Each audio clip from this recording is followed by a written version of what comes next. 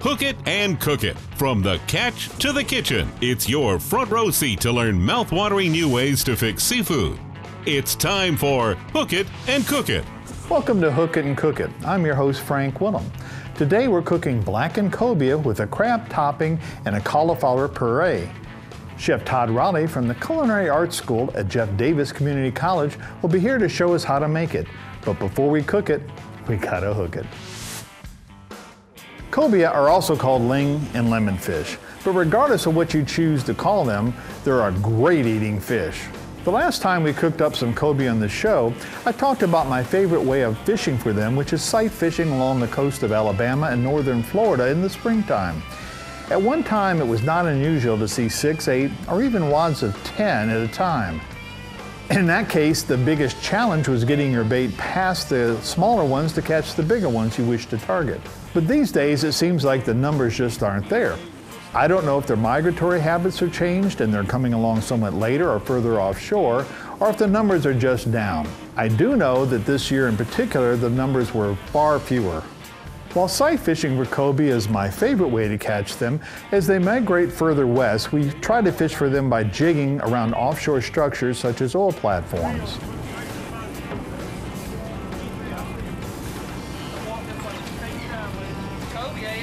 Yeah, that's cobia. Any behind him? No. Got him foul hooked. Keep reeling, keep reeling. On occasions, while fishing out of the tower on my sport fish boat Vixen, we've caught them 35 feet up in the air and actually released them from there, in which case the baby cobia were smaller than trout that I've caught. What's that deck, Randy? On one occasion, we were jigging for hardtails for an offshore blue water trip when we raised a wad of 6 or 8. We scrambled around to find our larger tackle, and within minutes we had 3 on the deck of Vixen and 2 more hooked up. It was pure chaos. On another trip, we were fishing with dead bait for snapper and couldn't limit out on them for catching cobia. 13 of them.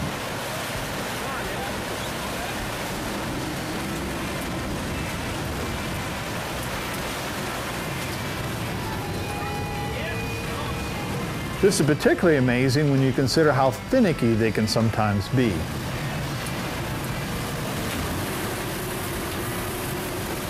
Nothing is as frustrating as having a big fat cobia swim up to the boat, take the bait, and then swim away. And then just when you think he's about to be hooked up, he spits the bait, almost intentionally being obnoxious. It's maddening. All right, we've caught our cobia, and later you'll learn the proper technique for blackening it. But first, let's roast some Brussels sprouts and make our cauliflower puree. You notice it's got plenty of butter and heavy cream. Tastes very good, but it's not part of your diet. Well, that's one of God's little tricks, is anything that tastes good is not necessarily good for you, right? Welcome back to Hook It and Cook It. We're here at the Culinary Arts School at Jeff Davis Community College with Chef Todd Reilly. Later we'll learn how to blacken our cobia, but first let's make some cauliflower puree. Well, Chef Todd, looks like you're all set up to cook a masterpiece here. What do we need to do to get started? First thing we're going to do is start working on the cauliflower puree. So I'm going to let you work on that. Well, I'll try to handle that. A little butter here. Alrighty. Butter always makes it taste better. Ooh, got a little bit of a hot pan. And throw some onions in, saute those down. All right. Let those cook a minute, and then we're going to throw some garlic in. Okay. One of the common mistakes people make is they add garlic too soon. Garlic only takes about 30 seconds to cook. Anything too much heat on it, and it'll actually start to turn bitter. So the rule of thumb with cooking garlic is you want to cook it until you can smell it. Oh, okay. So as soon as you can start smelling the aromatics of the garlic, it's done. Okay. So we're going to cook the onions down so they're translucent a little bit. Okay. And like I said, add the garlic. Got that going there. Okay. So we're going to add the garlic now. We're going to do about 2 tablespoons of garlic. Garlic never hurt anybody. That's freshly chopped? Yes, sir. Yeah. All right. Then I've just got a head of cauliflower that I chopped up fairly fine. Okay. Add that in there. And then how long does this cook for? Once we get it sauteed for a couple of minutes, then we're going to add some heavy cream to it, and then we're just going to cook it down until the cauliflower just starts to fall apart. Oh, okay. All right, good. So let me grab that heavy cream. So If you notice, it's got plenty of butter and heavy cream. It's not, tastes very good, but it's not part of your diet. Well, that's one of God's little tricks, is anything that tastes good is not necessarily good for you, right? Well, we can substitute stuff out. I can put some non-fat yogurt, or I can put some almond milk, or I can just take out the butter and put some olive oil or grapeseed oil and really help the healthy aspect. But for today, we're going to go with the... We're going to go full We're going hog. with the, yeah. All right. So that's about it on that. All we're going to do is let that simmer. It's going to come to a boil, and we're just going to let that go for about 15, 20 minutes until the cauliflower starts to soften up. Okay, great. I'll keep an eye on it. Okay. All right, the next thing we're going to do is start roasting our cauliflower. So excuse me, our Brussels sprouts. Brussels sprouts, Cooking the cauliflower over there. I was going to call you on that. So I've got some Brussels sprouts. All I did was have them, cut off the ends. I've got some Dijon mustard I'm going to put in there. Okay. All right, some nice fresh honey. Honey offsets any acidic taste usually, huh? With the honey, it's going to calm down the Dijon mustard, give it a little honey mustard flavor. And then also those natural sugars, when we pop it in the oven and roast it, it's going to caramelize and form this nice crispy outer crust. Oh, okay. All right, get a little ponzu, which is a citrus soy sauce. Oh. The salty and that umami kind of bring out all the flavors of everything else. Okay. And then just a little bit of olive oil. Okay, take all those, just mix them up and get everything coated nice. Good. Any tricks on picking Brussels sprouts? Not really. When you roast them, it's kind of cooked down. Obviously, you want them to be nice and green. Any kind of brown spots are starting to wilt. And one of the tricks I do with this is I kind of take some of the outer leaves and peel them off. And as you're roasting them, they get nice and burnt, basically, and crispy. And those are the best parts. Oh, okay. All right. So pull some of those outer leaves off and kind of pull them off the main. All right, this is Brussels sprouts is one of those where it's hit or miss. People either love them or they hate them. But I've never had anybody turn these down. You roast them with this ingredients, they're very, very good. All right, and we're going to put a little salt and pepper on there. A little salt and pepper in there. All right. Now you had an interesting entree into cooking, right? I think you were telling me that you were highly incentivized back when you were somewhat younger. Yeah, but my mother, one of the things she did is it's 5:30 in the afternoon, we had to sit around as a family and eat dinner. And as we got older, one of our chores became she cooked, we cleaned. Well, I hate doing dishes, so I made a deal with my mom. If I learned how to cook, I would take that role from her and she would do the dishes. And so it's just gone from there. And I still hold fast to that rule today. I work here at the community college and I don't touch a dish. I've got 300 students that take care of that for me. So that's what I tell everybody. I learned how to cook so I didn't have to clean. Got to play to your strengths. All right, so what I'm gonna do is go ahead and pop these Brussels sprouts in. I've got them nice and coated, marinated. I've got a sheet pan that's in the oven, already nice and hot. I'm gonna take this and and the reason why you get it hot is you want that nice sear. If you don't have it hot, they'll go on there and then the water coming out will just they'll just boil. And instead of having nice roasted Brussels sprouts, you're gonna have boiled Brussels sprouts. Okay. All right. Pop that back in the oven and that's gonna go for about 20 minutes. When we return, Chef Todd Reilly will show us important tips on the art of blackening. You have to know what you're doing, and he certainly does. All right, so what we're gonna do is put it spice side down in the nice hot oil. And I'm just gonna smooth that around so it doesn't stick. And what we're gonna do is sear that for about 30 seconds on this side. Then we're gonna pick that whole pan up and stick it right in the oven. Let's get back in the kitchen with Chef Todd Reilly. He's got some tips on how to blacken our cobia. So I guess we got the Brussels sprouts in the oven. We got the cauliflower simmering. The next step is the cobia, right? Correct. Main part of the dish. So we're gonna start working on that. Okay. You caught this cobia yourself? I wish. I try to get out there, but. All right, so what I've got here is a nice piece of cobia. Asked for the thickest one I could find. We've got like a little play on a Caribbean jerk / Cajun seasoning. So it's got some hints of a Cajun seasoning, and then it's also got some allspice and some brown sugar and some hints of the Caribbean and Jamaica. And the sugars and all the spices will caramelize and blacken on there and form a really, really beautiful crust. Now, is this something you make up yourself? It is. I've actually got a recipe for it. It's got about 17 ingredients. We don't have all day to go through all of them. But the main ones are paprika, cumin, brown sugar, some rosemary, dried garlic, and then some allspice. Okay. All right. So I've got a pan that's hot.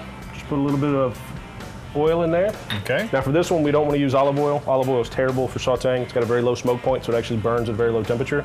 And once it starts to burn, it gets very, very bitter. So you want to use a nice vegetable oil or peanut oil or something along those lines that actually has a much higher smoke point. What about like avocado and grapeseed oil, some of those? The grapeseed oil is actually a great substitute for olive oil. It's got some of the same health properties, but has a much higher smoke point. I use grapeseed oil in almost everything I do. The avocado oil is a much lower smoke point. You want to use that more for salad dressings. Oh, okay. Great with the omega-3s, good for your health, but not very good for sauteing or cooking with. All right, so we got the pan nice and hot. A good way to tell if the oil is hot without sticking your finger in and burning yourself, just kind of swirl it around, and if you see little ripples or waves, that means it's nice and hot. Oh, okay. Too much farther than that, that's when it's going to start to smoke. And if, like I've done millions of times, if you forget and it does start to smoke, you can't just cool it down. Once it smokes, it gets very bitter. Throw it out, wash the pan out, start over. So you don't want to get to that smoke? No, if it starts to smoke, that it's shot. Yeah, get rid of the oil, start over. All right, so what we're going to do is put it spice side down in the nice hot oil. And I'm just going to smooth that around so it doesn't stick. And what we're going to do is sear that for about 30 seconds on this side. Then we're going to pick that whole pan up and stick it right in the oven. I'm not going to flip it or anything. I want that crust to form on the bottom. I want it to cook on that side the whole time. Okay. Once it's done, I'm going to pull it out. We'll flip it over, add a little butter to it, spoon that over, and give it a nice, beautiful presentation. Now you mentioned you tried to get the thickest fillet you could. Why is that? Is it for this dish you prefer that, or? When I'm trying to get the nice crust on there, it's got to sit in the oven for a little bit. Too thin, and I don't even need to go to the oven. It finishes in the pan. It's overcooked so, if you put it in the oven. Yeah, okay. So I don't get enough time in the pan to get that nice crisp crust. By the time I stick it in there and look up, it's done. I like that nice thick piece of fish. That way it gets a good 7-8 minutes in the pan and gets all that caramelization going. Okay. If I've got a nice piece of flounder or something along those lines, a thinner piece, I tend to do it a little different recipe. I'll just a little salt and pepper, and then that's it. You don't try to get the crust in there. Yeah, no. All right, so I've got a nice little crust going. Like I said, I'm going to leave it this side up and just stick it right in about a 400-degree oven. All right. All right, now we're going to go back to the puree. We've had this simmering. Okay. We've cooked it until the onions and the cauliflower and all that's nice and soft and just cook down. What we're going to do is start the puree. Now you can do this in the pan there, right? Yep. Well, I've got a nice little fancy chef tool here, which is basically a blender on a stick. Now, if you don't have one of these at home, you can transfer it to a traditional blender, do it that way, then put it back in the pot. But chefs, we're lazy, so we try to, less work we have to do, the better. All right, so just stick it in there, and I'm just going to puree it. Okay. And basically what I'm doing is I'm creating like a cauliflower soup almost. This is going to be kind of our starch, and it's also going to be our sauce. It's going to act as two different. Okay. Now, cauliflower is one of those things I can't stand. This is one that my mother, we'd sit at the table, and her rules, we had to eat everything growing up, and this is one of those I'd sit there till midnight until but I absolutely love cauliflower puree, so I can take cauliflower and the goodness of cauliflower, infuse a bunch of other flavors, and then it's good to eat. Yeah, lima beans was mine. I'd sit there until midnight. Yeah. Peas, lima beans, and cauliflower. To this day, I can't. Lima beans and peas cooking, it makes me nauseous just smelling them. Yeah, I'm the same way. And the bad part was my mother loved both of them, so they were on the table 3 nights a week. That was another reason why I started to learn how to cook, because I could pick and choose what I made. I was about 5 years old, and my friend and I were playing a fort behind the couch, and my mother was cooking lima beans, and she overheard me talking to him saying, I hope we're not having lima beans tonight because I have to go on my little act. And that was the end. I'd convinced her I got really sick, and after that, I had to eat lima beans. Well, I've got a story about cauliflower that I don't know if we want to share, but she'd make me sit there, and I was always say, oh, it's going to make me gag. She'd tell me I was lying, and cauliflower, actually, it came up one night. That was the last time she ever made me eat cauliflower. She believed you then, okay. All right, so that's done there. Okay. So we're just going to set that aside and let that go. All right, looks good. Yeah. All right. So we've got the cauliflower working, the Brussels sprouts are in there, the cobia is in there. When we get done with that, we're going to start plating up. I'm ready for that.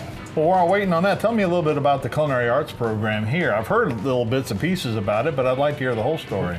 Well, we actually have a 2-year associate degree in culinary arts. We also have a 2-year associates in baking and pastry arts. And then our 3rd degree in that cluster is hotel and restaurant management. So we do the desserts, the entrees, and the front of the house management all here. Well, in July. And you've been teaching it for some time now, right? I'm going on 5 years now in the program. About ever since it opened up here, right? Well, they've had a culinary arts program in some form or fashion for about 10 years, but I took over the program right before we took this nice, beautiful building. So I inherited quite a bit of work from my predecessors. So. Great. But we've grown leaps and bounds since we moved into this building. We have by far the nicest facility in the state of Mississippi. We've gone from about 30 students to almost over 300 now. So we've grown quite a bit in the last 5 years. So this program actually is going nuts. That's great. And I can see why with your talent. Well, thank you very much. There's many other chefs that work here, so it's not just me. When we come back, Chef Todd Reilly's putting it all on a plate for me to taste. I have a feeling it'll be a masterpiece. It's spicy and sweet on the fish, and then we've got the kind of the bitterness with the sweet on the Brussels sprouts, and then you pair that with the richness of the cauliflower, and it just kind of all blends on the palate, so you don't get overwhelmed by any one flavor. Then you get the nice sweetness of the crab on top to kind of bring everything home. The Cobia's about ready. Let's watch as Chef Todd Reilly brings it all together, and then it's taste time. Well, it smells like that Cobia ought to be getting close to done. What do you think? Yeah, it's about time for all of it to come out of the oven. And I'm the good ready. part, time to eat. All right. So, you got the Cobia. It's been in the oven cooking, face down. Oh, what I'm man, going to do that now is I'm going to take it, flip it over, and you see it's that got nice, beautiful crust on there? I'll take a little more butter, stick it in there. I've got a little Dijon, some garlic, and some honey, just to kind of continue the flavor profile that we had. This is make like a little sauce? Yep. What I'm going to do is take the natural drippings and all that nice, what we call fond, which is the sticky bits at the bottom of the pan, and I'm going to deglaze that into the butter, and that's going to become the sauce for the dish. So I'm just taking I don't want to lose any of that flavor. That's why I want it to go right back into the dish. Okay, that makes sense. And I'll just take it and spoon a little bit over the top of the fish there. All right, and that's good to go.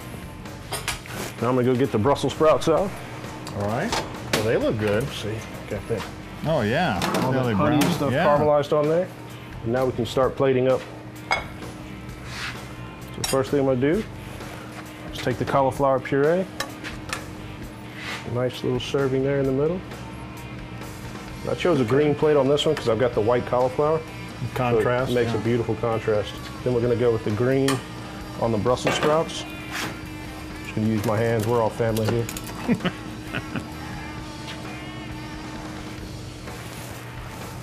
Okay. And the fish over the top. Oh, wow.